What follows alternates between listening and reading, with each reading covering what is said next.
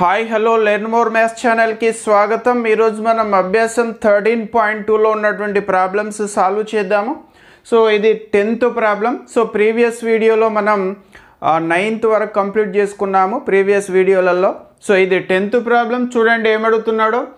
ఒక పెట్టె నందు 1 నుండి 90 వరకు వ్రాయబడి ఉన్న 90 ఫలకాలు ఉన్నాయి। వాటి నుండి యాదృచ్ఛికంగా ఒక ఫలకాన్ని ఎన్నుకొంటే దానిపై క్రింది సంఖ్యలు ఉండుటకు సంభావ్యత ఎంతెంత। సో ఫస్ట్ది రెండంకెల సంఖ్య, రెండవది ఖచ్చిత వర్గ సంఖ్య, మూడవది 5 చే భాగింపబడు సంఖ్య। సో ఇది మనకి ఇచ్చినటువంటి ప్రాబ్లం। సో ఒక పెట్టెనందు ఫలకాల పైన నెంబర్లు వేసి ఉన్నాయట। సో 1 నుంచి 90 వరకు నెంబర్లు వేసి ఉన్నటువంటి ఫలకాలు ఉన్నాయి। అంటే ఆ పెట్టెనందు ఉన్నటువంటి మొత్తం ఫలకాల సంఖ్య ఎంత అంటే 90 అవుతుంది। సో ఆ ప్రతి ఫలకం మీద ఒక నెంబర్ ఉంటుంది। 1 నుంచి వరుసగా 90 వరకు ఉన్నటువంటి నెంబర్లు ఉన్నాయి। సో కాబట్టి పెట్టెలో గల మొత్తం ఫలకాలు 90। సో ఈ ప్రయోగంలో మొత్తం పర్యవసానాల సంఖ్య 90 అవుతుంది। సో ఈ ప్రయోగంలో మొత్తం పర్యవసానాల సంఖ్య ఎంత అవుతుంది అంటే 90 అవుతుంది। సో ఆ పెట్టెలో నుండి ఒక ఫలకాన్ని తీసినట్లయితే యాదృచ్ఛికంగా ఆ ఫలకం పైన ఉండేటువంటి సంఖ్య రెండంకెల సంఖ్య అయ్యే సంభావ్యత ఎంత అంటున్నాడు। ఇది మొదటిది। సో చూడండి రెండంకెల సంఖ్య అయ్యే సంభావ్యత। సో మరి ఇప్పుడు రెండంకెల సంఖ్య గల ఫలకాలు ఎన్ని ఉన్నాయో కావాలి మనకు। సో రెండంకెల సంఖ్యలు ఎక్కడి నుండి స్టార్ట్ అవుతాయి? 10 నుంచి స్టార్ట్ అవుతాయి। 1 నుంచి 9 వరకు గల అంకెలు అవి ఒక అంకె గల సంఖ్యలు లేదా అంకెలు। సో 10 నుంచి రెండంకెల సంఖ్యలు స్టార్ట్ అవుతాయి। So 10, 11, 12, 13, 14, dash dash 89, 90। సో 10 నుంచి 90 వరకు ఉన్నటువంటి సంఖ్యలు గల ఫలకాలన్నీ కూడా రెండంకెల సంఖ్య ఉన్నటువంటి ఫలకాలు। సో ఇక్కడ నుండి మరి ఇవన్నీ ఎన్ని ఉంటాయంటే సో 10 నుంచి 90 వరకు మొత్తం 81 ఉంటాయి। సో మొత్తం 90 కదా। సో అందులో 1 నుండి 9 తీసేయండి। 1 నుండి 9 తీసేస్తే ఎంత? 90 నుంచి 1 నుండి 9 ఏంటి? అవి ఒక అంకె గల సంఖ్యలు అవి। సో కాబట్టి 90 నుంచి 1 నుండి 9 అంటే 9 తీసేస్తే 81। కాబట్టి రెండంకెల సంఖ్య గల ఫలకాలు ఎన్ని ఉంటాయి అంటే 81 ఉంటాయి। సో అవి 10 నుంచి 90 వరకు। కాబట్టి రెండంకెల సంఖ్య అనే ఘటనకు అనుకూల పర్యవసానాల సంఖ్య 81 అవుతుంది। సో ఇప్పుడు రెండంకెల సంఖ్య వచ్చే ఫలకం యొక్క సంభావ్యతను P ఆఫ్ రెండంకెల సంఖ్య అని సూచించినట్లయితే అనుకూల పర్యవసానాల సంఖ్య 81 బై మొత్తం పర్యవసానాల సంఖ్య 90। సో 9తో క్యాన్సిల్ చేస్తే 9 9s are 81, 9 10s are 90 అవుతుంది। సో 9/10 అవుతుంది। సో ఇప్పుడు రెండంకెల సంఖ్య వచ్చే ఫలకం యొక్క సంభావ్యత 9/10। సో నెక్స్ట్ రెండవది ఖచ్చిత వర్గ సంఖ్య అంటున్నాడు। సో ఇప్పుడు ఖచ్చిత వర్గ సంఖ్య అంటున్నాడు। ఖచ్చిత వర్గ సంఖ్య వచ్చేటువంటి సంభావ్యత ఎంత అంటున్నాడు। సో ఇప్పుడు ఉన్నటువంటి సంఖ్యలలో 1 నుండి 90 వరకు సంఖ్యలలో ఖచ్చిత వర్గ సంఖ్యలు ఏంటో మనకు తెలియాలి। సో ఖచ్చిత వర్గ సంఖ్యల సంఖ్య ఎంత అవుతుంది అంటే 9 అవుతుంది। అవి ఏంటి అంటే 1, 4, 9, 16, 25, 36, 49, 64, 81। సో ఇవి ఖచ్చిత వర్గ సంఖ్యలు। సో 1 స్క్వేర్ అంటాం దీన్ని, 2 square, 3 square, 4 square, 5 square, 6 square, 7 square, 8 square, 9 square. So మొత్తం ఎన్ని ఉన్నాయి? 1, 2, 3, 4, 5, 6, 7, 8, 9 ఉన్నాయి। కాబట్టి ఖచ్చిత వర్గ సంఖ్య గల ఫలకాల సంఖ్య 9 అవుతుంది। సో కాబట్టి ఖచ్చిత వర్గ సంఖ్యకు అనుకూల పర్యవసానాల సంఖ్య 9। సో ఇక్కడ సో ఖచ్చిత వర్గ సంఖ్యకు అనుకూల పర్యవసానాల సంఖ్య 9। ఖచ్చిత వర్గ సంఖ్య వచ్చే సంభావ్యతను మనం P ఆఫ్ ఖచ్చిత వర్గ సంఖ్య అనుకున్నట్లయితే P ఆఫ్ ఖచ్చిత వర్గ సంఖ్య ఈక్వల్ టు అనుకూల పర్యవసానాల సంఖ్య బై మొత్తం పర్యవసానాల సంఖ్య। సో ఇక్కడ అనుకూల పర్యవసానాల సంఖ్య 9, మొత్తం పర్యవసానాల సంఖ్య 90। మొత్తం పర్యవసానాల సంఖ్య 90, అనుకూల పర్యవసానాల సంఖ్య 9। సో 9తో క్యాన్సిల్ అయితే 9 1s అండ్ 9 10s, ఇది 1/10 అవుతుంది. ఖచ్చిత వర్గ సంఖ్య వచ్చేటువంటి సంభావ్యత 1/10. సో నెక్స్ట్ థర్డ్ది 5 చే భాగింపబడు సంఖ్య. సో నెక్స్ట్ థర్డ్ చూడండి, 5 చే భాగింపబడు సంఖ్య అన్నాడు. సో ఇక్కడ 5 చే భాగింపబడే సంఖ్యలు ఏంటి? ఎక్కడి నుండి మరి 1 నుండి 90 వరకు ఉన్నటువంటి ఫలకాలలో 5 చే భాగింపబడే సంఖ్యలు ఉన్నటువంటి ఫలకాలు ఏంటో ఒకసారి చూడండి. ఇవన్నీ కూడా 5 యొక్క గుణిజాలు 90 వరకు. సో 5 10 15 20 25 30 35 40 45 50 55 60 65 70 75 80 85 90. సో మొత్తం ఎన్ని ఉన్నాయి కౌంట్ చేయండి. 1 2 3 4 5 6 7 8 9 10 11 12 13 14 15 16 17 18. సో ఇక్కడ 5 చే భాగింపబడు సంఖ్యల సంఖ్య ఎంత ఉంది అంటే 18 ఉంది. కాబట్టి 5 చే భాగింపబడు సంఖ్య అనుఘటన వచ్చేటువంటి అనుకూల పర్యవసనాల సంఖ్య 18 అవుతుంది.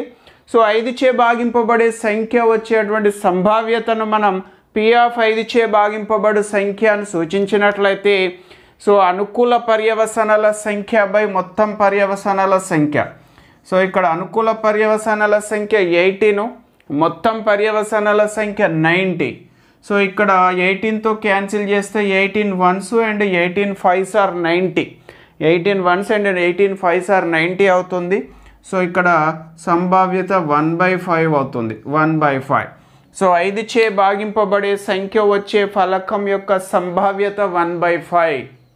సో ఈ విధంగా మనం జాగ్రత్తగా మొత్తం పర్యవసనాలన్నీ అనుకూల పర్యవసనాలన్నీ అని రాసుకున్నట్లయితే ఈజీగా చేయడం వస్తుంది. సో ఇది మనకు 10th ప్రాబ్లం. సో నెక్స్ట్ మనం 11th ప్రాబ్లం నేర్చుకుందాం.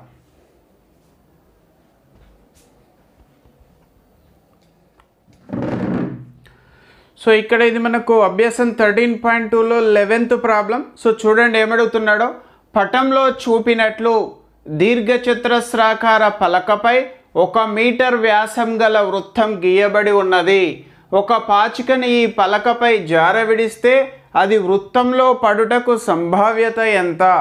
సో ఇది దీర్ఘచతురస్రాకార పలకపై ఒక వృత్తం గీయబడి ఉంది. సో దీర్ఘచతురస్రాకార పలక యొక్క పొడవు వెడల్పులు ఇచ్చాడు. పొడవు 3 మీటర్లు, వెడల్పు 2 మీటర్లు. సో దానిపైన గీయబడిన వృత్త వ్యాసం 1 మీటర్ అన్నాడు. D = 1 మీటర్ అని ఇచ్చాడు. సో ఒక పాచికను విసిరితే ఆ పాచిక వృత్తంలో పడే సంభావ్యత ఎంత అంటున్నాడు. సో ఇక్కడ పాచిక వృత్తంలో పడే సంభావ్యత = అనుకూల ప్రాంత వైశాల్యం బై మొత్తం ప్రాంత వైశాల్యము. సో ఇక్కడ అనుకూల ప్రాంత వైశాల్యం అంటే వృత్త వైశాల్యం అవుతుంది. మొత్తం వైశాల్యము అంటే దీర్ఘచతురస్ర వైశాల్యం అవుతుంది. సో ఇక్కడ పాచిక వృత్తంలో పడు సంభావ్యత = వృత్త వైశాల్యం బై దీర్ఘచతురస్ర వైశాల్యం అవుతుంది. సో దీన్ని మనం సమీకరణం 1 అనుకుందాం. సో మనకు పటం నుంచి వృత్త వ్యాసం D = 1 మీటర్ అని ఇచ్చాడు. కాబట్టి వ్యాసార్థం R = D/2 అంటే 1/2 మీటర్లు అవుతుంది. సో ఇప్పుడు వృత్త వైశాల్యానికి సూత్రం πr². π అంటే మనకు తెలుసు 22/7, R విలువ 1/2 కాబట్టి 1/2 హోల్ స్క్వేర్. సో ఇది వృత్త వైశాల్యం. దీన్ని 2 అనుకుందాము సమీకరణం. సో మళ్ళీ పటం నుండి దీర్ఘచతురస్ర వైశాల్యం కనుక్కుందాము. దీర్ఘచతురస్ర వైశాల్యం పొడవు ఇంటూ వెడల్పు. సో పొడవు 3 మీటర్లు, వెడల్పు 2 మీటర్లు. 3 × 2 6 చదరపు మీటర్స్. సో 6 చదరపు మీటర్లు. ఇది సమీకరణం 3. సో ఇప్పుడు ఈ 2 3ల నుండి వృత్త వైశాల్యం, దీర్ఘచతురస్ర వైశాల్యాన్ని 1లో ప్రతిక్షేపించుదాం. అంటే పాచిక వృత్తంలో పడు సంభావ్యతను మనం కావలసిన సంభావ్యత అనుకున్నట్లయితే వృత్త వైశాల్యము అంటే ఎంత ఉంది? సమీకరణం 2 నుండి వృత్త వైశాల్యము మనకు 22/7 × 1/2 హోల్ స్క్వేర్. నేను 1/2 హోల్ స్క్వేర్ను 1/2 × 1/2 అని రాశాను. సో 22/7 × 1/2 హోల్ స్క్వేర్ను 1/2 × 1/2 అని రాశాను. స్క్వేర్ ఉంది కాబట్టి. ఓకే. సో నెక్స్ట్ దీర్ఘచతురస్ర వైశాల్యం ఎంత ఉంది? 6 ఉంది కదా. సో 6 అని రాద్దాం. సో ఇప్పుడు దీన్ని మనం సింప్లిఫై చేస్తే సంభావ్యత ఏమవుతుందో చూడండి. సో ఈ 22/7 అలానే రాద్దాము. Into 1/2 into 1/2. సో ఇక్కడ 6/1 ఉంది, డివైడెడ్ బైని నేను ఇంటూ రాస్తున్నా. సో 6/1 ఇంటూ రాస్తే 1/6 అని రాయాలి. రెసిప్రోకల్ గుణకార విలోమం రాయాలి. సో ఇప్పుడు చూడండి, 2తో క్యాన్సిల్ చేస్తే 2 1s అండ్ 2 11s. సో ఇప్పుడు మనకు కావాల్సిన సంభావ్యత, సో ఇక్కడ లవంలో 11 ఉంది. నెక్స్ట్ సో ఇక్కడ హారంలో 7 × 2 14, 14 × 6 84. సో 11/84.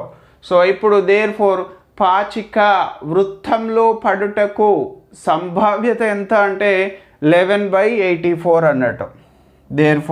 దేర్ఫోర్ పాచిక వృత్తంలో పడు సంభావ్యత ఈక్వల్ టు 11/84.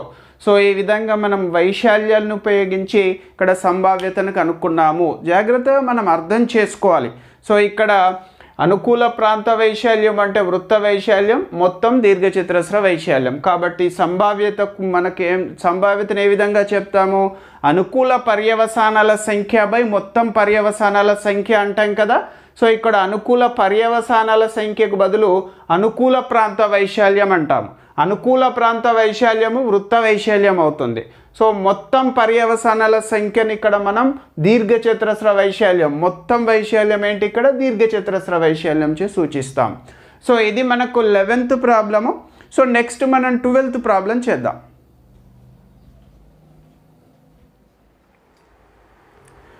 సో ఇది మనకు 12th ప్రాబ్లం అభ్యాసం 13.2లో. సో చూడండి ఏమడుగుతున్నాడో, ఒక వ్యాపారి వద్ద 144 పెన్నులు ఉన్నాయి.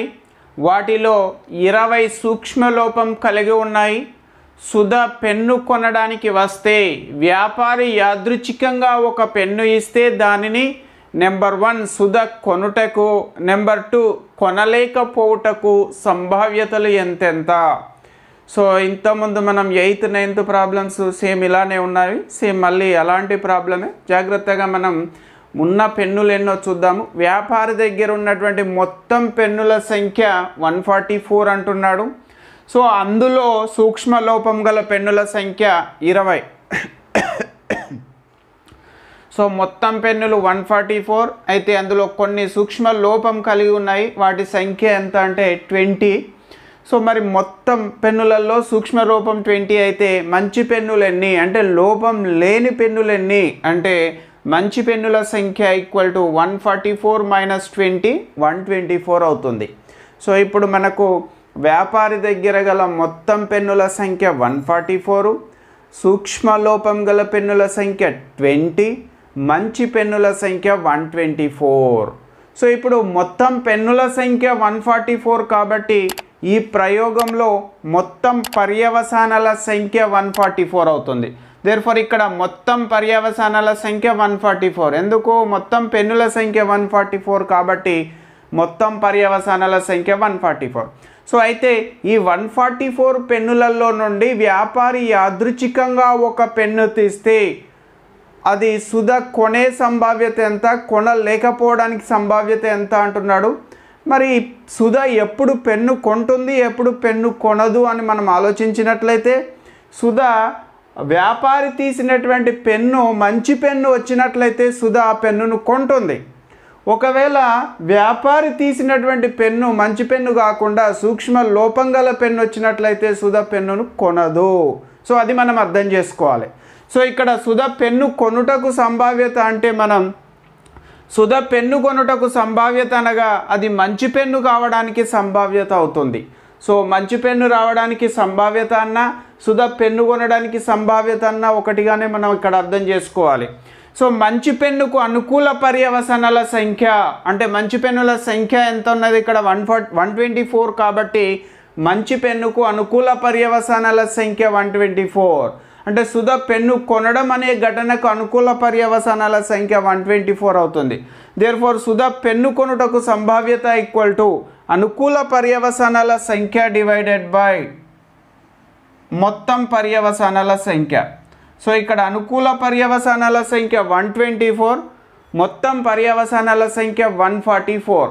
సో ఇక్కడ మనం క్యాన్సిల్ చేయొచ్చు. 4తో క్యాన్సిల్ చేసినట్లయితే 4 3s అండ్ 4 1s. ఇక్కడ 4 3s are 12, 4 1s are 4. So ఇక్కడ 4 3s are 12, 24 ఉంది, 4 6 are 24. సో మనకు 31/36 అవుతుంది. అంటే సుధ పెన్ను కొనే సంభావ్యత ఎంత అంటే 31/36. సో నెక్స్ట్ రెండోది కొనలేకపోవటకు సంభావ్యత ఎంత అంటున్నాడు. సో చూడండి,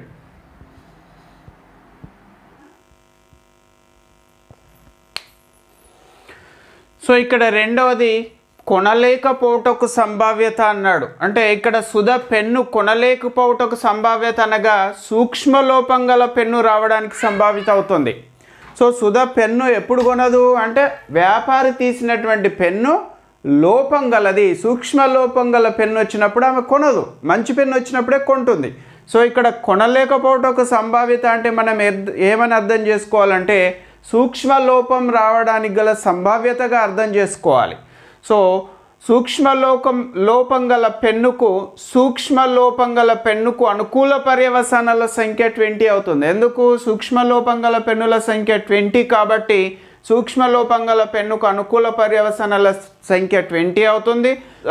దేర్ఫోర్ సుధ పెన్ను కొనలేకపోవటకు సంభావ్యత ఈక్వల్ టు అనుకూల పర్యవసానాల సంఖ్య బై మొత్తం పర్యవసానాల సంఖ్య. సో ఇక్కడ అనుకూల పర్యవసానాల సంఖ్య 20 అవుతుంది, మొత్తం పర్యవసానాల సంఖ్య 144 అవుతుంది. సో అనుకూల పర్యవసానాల సంఖ్య 20, మొత్తం పర్యవసానాల సంఖ్య 144 అవుతుంది. సో 4తో క్యాన్సిల్ చేస్తే 4 5s are 20, 4 3s are 12 and 4 6 are 24. So ఇక్కడ 4తో క్యాన్సిల్ చేస్తే 4 5s are 20, 4 3s are 12, 24 ఉంటుంది, 4 6 are 24. సో ఇది మనకు 5/26 అవుతుంది, 5/26. సో ఇది సుధ పెన్ను కొనలేకపోవటకు సంభావ్యత 26. సో ఇది 5/36 అవుతుంది. సో 4తో క్యాన్సిల్ చేస్తే మనకు 5/36. దేర్ఫోర్ సుధ పెన్ను కొనలేకపోవటకు సంభావ్యత 5/36 అవుతుంది. సుధ పెన్ను కొనడానికి సంభావ్యత ఏమో 31/36. సో ఈ రెండు పూరక ఘటనలు అవుతాయి. ఇది మనం ఇంకో విధంగా కూడా చేయొచ్చు. సో ఇది P of E అనుకుంటే ఇది P of not E అవుతుంది. So P of not E equal to 1 - P of E అని కూడా చేయొచ్చు. సో ఇది మనకు 12th ప్రాబ్లము. సో ఈ విధంగా మనం జాగ్రత్తగా అర్థం చేసుకుంటే చాలా ఈజీగా చేయొచ్చు. ఈ సంభావ్యతలోని ప్రాబ్లమ్స్ చాలా ఈజీ చాప్టర్, ప్రాబ్లమ్స్ చాలా ఈజీగా ఉంటాయి. మనం క్వశ్చన్ని జాగ్రత్తగా చదివి అర్థం చేసుకోవాలి. సో ఇది మనకు 12th ప్రాబ్లం. సో నెక్స్ట్ క్లాస్లో మనం 13th ప్రాబ్లం నేర్చుకుందాము. So thanks for watching.